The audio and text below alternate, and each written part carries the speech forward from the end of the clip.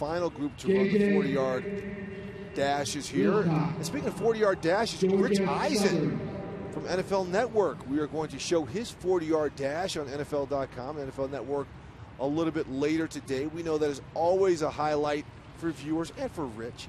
He takes it very, very seriously. But we also are encouraging you to upload videos of you running your 40-yard dash in your work clothes at #RunRichRun on Twitter. We've seen firemen in their fire gear running. I love it. You know, people, you know, they've got to really get into this. They've got to feel the moment.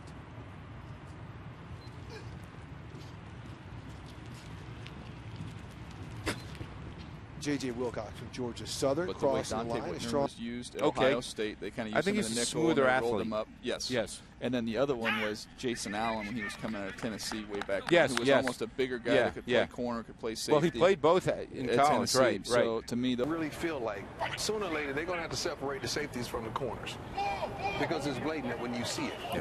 You see, obviously, this is a safety, this is a corner, and this. is Wilcox a safety from Georgia Southern. Simon of LSU, who dropped the one that appeared to be most catchable. There. Andy Reid's a grinder. It's either one or the other. Got nowhere to go. A little baby high ball, work with his quarterback. Work with his back, work with us. We slide you by. Yeah, okay, good. Don't make that hard. Good work.